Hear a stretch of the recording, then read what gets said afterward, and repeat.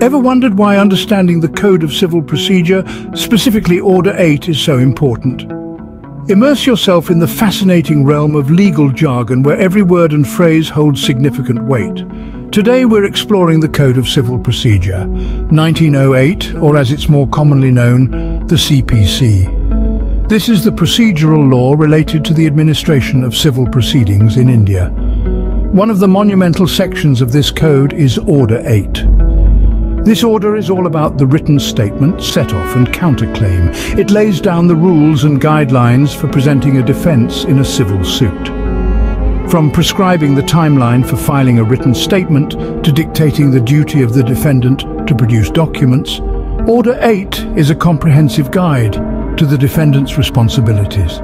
Understanding this order is crucial for any budding lawyer or legal enthusiast.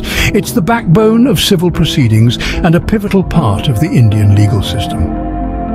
Let's delve deeper into the rules under Order 8 to understand its nuances. Rule 1 of Order 8 focuses on the written statement.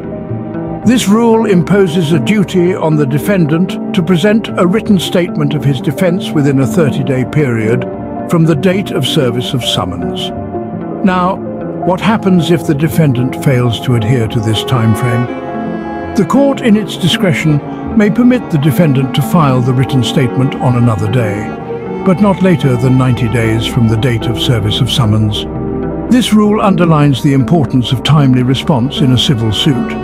A delay in presenting the written statement could result in disciplinary actions and may even compromise the defense.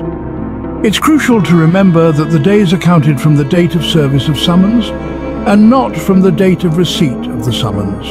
So always keep an eye on the calendar and adhere to the stipulated timeline. Remember, timing is crucial when presenting your written statement. Next up is Rule 1A, which deals with the defendant's duty to produce documents. Now let's delve into what this means. If a defendant is basing their defense upon a document, or if they're relying on any document within their possession or power, they are required to do a couple of things. Firstly, they must enter such document in a list. This list serves as a record of all pertinent documents that the defense will reference or rely on throughout the case. Secondly, they must produce it in court when the written statement is presented. This presentation provides a tangible basis for the defense's claims. Lastly, they must deliver the document along with a copy thereof to be filed with the written statement. This ensures that both the court and the opposing side have access to the same information. Providing all relevant documents is a key part of building a solid defense. Now, let's turn our attention to Rules 2 and 3. When it comes to the Code of Civil Procedure, understanding the nuances of your defense is paramount. Rule 2 of Order 8 underscores this point. As a defendant, you're required to raise every matter in your pleading that could potentially render the plaintiff's suit non-maintainable. It's not just about stating your case, it's about examining the plaintiff's claim from every possible angle. If there's a legal reason why the suit may be void or voidable, it's your duty to bring this to light. Remember, your defense is not simply a response to the plaintiff's allegations, it's a holistic examination of the case at hand. So don't shy away from challenging the maintainability of the suit. If you can find a legal reason to dismiss it, make your case. But as you navigate Rule 2, don't forget the importance of Rule 3. The Code of Civil Procedure doesn't merely require you to deny the plaintiff's allegations, it asks you to deny them specifically. A general denial won't cut it. You need to tackle each and every allegation of fact, dealing specifically with those you don't admit to being true. This isn't about being argumentative or combative. Rather, it's about clarity and precision. By addressing each allegation individually, you're not only strengthening your defense, but also aiding the court in understanding your perspective. It's a meticulous process, but it's a necessary one. Imagine a game of chess. You wouldn't simply move your pieces around aimlessly, would you?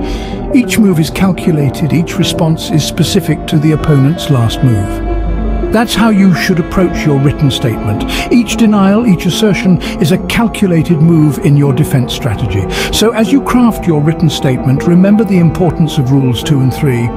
Raise every matter that could render the suit non-maintainable. Deny each allegation with specificity. Your defense isn't just about what you say, it's about how you say it. Being thorough and specific in your pleading and denials is crucial for a strong defense. Finally, let's discuss Rule 4, which deals with evasive denial. This rule holds crucial significance in the defendant's written statement. It requires that when a defendant denies an allegation of fact, he must not do so evasively. Rather, he should directly answer the point of substance. Now, what exactly does this mean? Well, in simple terms, it means that the defendant should not beat around the bush. If there's an allegation, he needs to confront it head-on, not avoid it, or respond in a vague, unclear manner. It's about being forthright and unambiguous in your denial. Remember, an evasive denial can weaken your defense and might even lead the court to draw an adverse inference. So, it's not just about denying the allegations, it's about how effectively and clearly you deny them. Avoiding evasiveness and addressing allegations directly is a must for a successful defense. Now that we've covered all the rules under Order 8, let's summarize the key points. Firstly, the defendant is required to present a written statement of defense within 30 days from the date of service of summons.